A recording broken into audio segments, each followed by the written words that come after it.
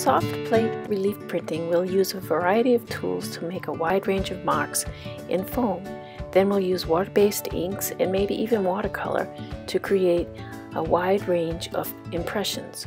We'll use abstract, we'll use imagery, we'll layer, we'll use masking stencils.